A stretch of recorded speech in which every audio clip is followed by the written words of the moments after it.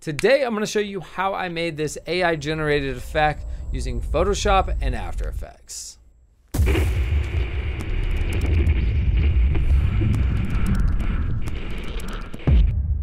What is up? I'm Tyler Casey, and you guys have probably heard about Photoshop beta and everything that's been going on with it. You've probably seen all the Instagram reels and TikToks of people using generative fill on their videos. And today I wanted to walk you through on how I used generative fill in this video that we made. It was a collaboration post with Aperture. We did a behind the scenes clip with it, and I did all the VFX in After Effects and in Photoshop.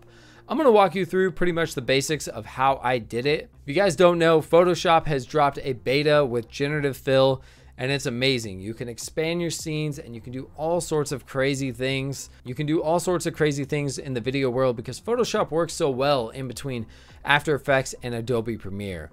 So the possibilities are really limitless, and I use generative fill, but I gave it prompts to create random objects in my scene. And the way it works is it's really cool because it will analyze your scene, and let's say I say add a stone statue.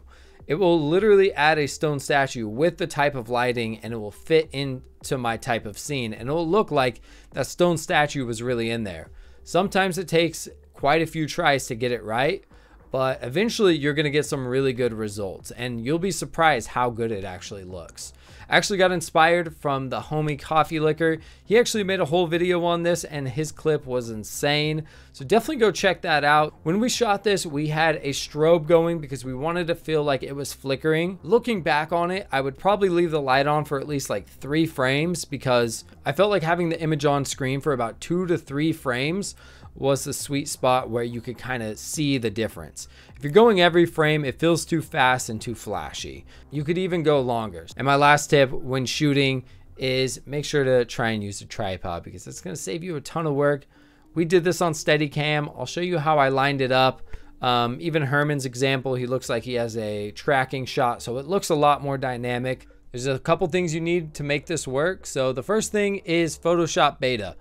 You just need to download Photoshop beta. If you have the Creative Cloud, you have access to it. The second thing I like to have is Video Copilot Console. You can quickly grab those screenshots out of After Effects and just drop them into your timeline pretty quickly. So let's find where this effect starts. So I'm gonna move, if you use page up and page down, that's how you can move frame by frame. Let's say I want it to start right there, right?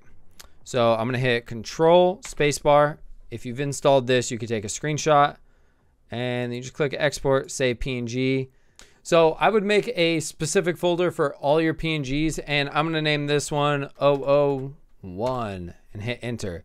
Then we're gonna open up our Photoshop. Hi, and I'm Anna McNaught. So grab the lasso tool and select what you want to change in your scene. And now you're gonna have to come up with a prompt, and coming up with prompts is one of a tricky thing. Some prompts that I found were I really like adding sci-fi or futuristic to anything. It gave a really cool look to it. You could try medieval.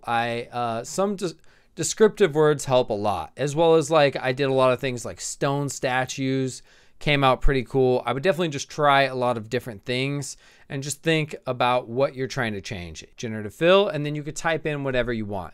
If you don't type in anything, it'll probably just do its best to get rid of the object that you have there. And sometimes that is useful even in this case. So I'm gonna try, I'm just gonna type in dresser. Let's just say we wanna turn this into a dresser. And we can actually hit this to see them. So we can click through them. That's really creepy. Yeah, we didn't get anything good. These all look cursed. So I'm gonna scroll up. I'm gonna try sci-fi. I'm gonna say sci-fi fridge. You can also add descriptive words to things, and you can really just try a lot of creative things. Sometimes I would get the image on the first try. Other times I would have to try at least 20 different times to get something. So I mean, that looks pretty cool. It's a little blurry, but it's so quick, it doesn't really matter. I mean, you can see sci-fi has all sorts of like crazy colors and whatnot, but it definitely, if that's what you're going for, you can definitely create that. That's pretty cool. I mean, I'm not mad at that. I would maybe try it a few more times. I don't know if I'd use that one. You totally could, but I mean, I'm not mad at that. I think I've gotten better results with it. It really just depends on the frame, and you just have to keep trying different things.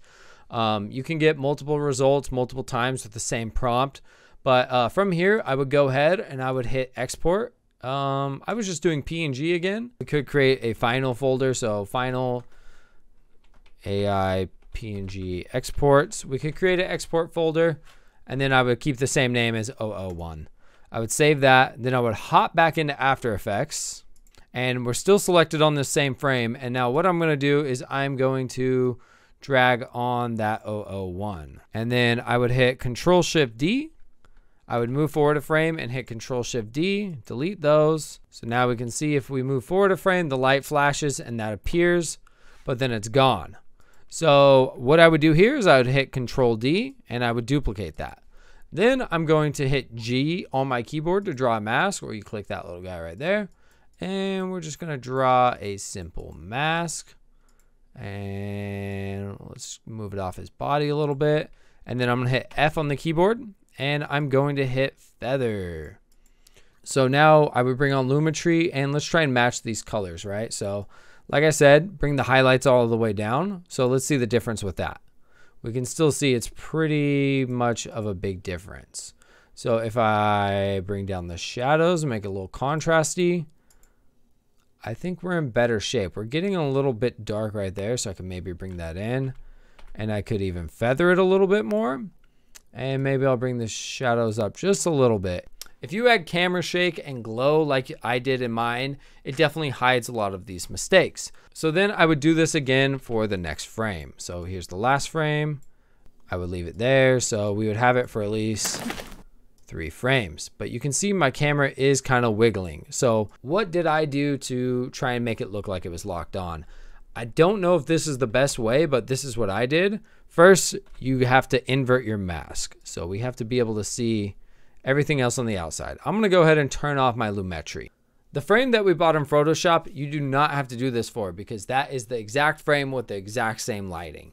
You don't have to touch that one at all. If you're on a tripod and you have constant lighting, you don't really have to do this, but we made ours more dynamic and I didn't have the light strobe at the correct time. So I had to use some Lumetri and I had to use these tricks. So to line it up, what I really did is I zoomed in here and I hit T on my keyboard, turned the opacity to 50, and you can see I would just zoom in right here and you can really see I would toggle this on and off. So I would use my arrow keys and I would bring it down and I would bring it right, and I would turn it on and off. Maybe I bring it down some more, bring it right. And I would basically go until I don't see that much of a difference of the change. Maybe the lighting is obviously changing, but I think we're in good shape. So then what I would do there is I'd turn back up my opacity. I'd hit mask, I'd re-invert it, boop, and then I would turn back on my Lumetri. And I would do that for every clip if it was moving. By the end of my take, it wasn't the camera wasn't moving so much, so it wasn't that bad. I definitely would recommend using a tripod, because then you would just have to mask and then you really wouldn't have to do that much work. You would have to mask because if your subject is still moving in your scene, but everything else is changing around them, if your subject's moving in your scene, but everything else is changing around them, you can't really recreate the same thing twice currently in Photoshop Beta. Thank you guys for watching. Make sure to go follow us on Instagram where we posted that clip. If you guys have any questions or want to see anything else with Photoshop Beta, I got a new camera setup. I just wanted to throw this up and record a video. Let me know what you guys think. I haven't been on YouTube that much. Hopefully I will be getting back soon. Just been busy with Cinepacks. Follow us there, and we've been posting a lot there. So follow us on Cinepacks on Instagram. I'm Tyler Casey with Cinepacks. I'll catch you guys next time. Thanks for watching.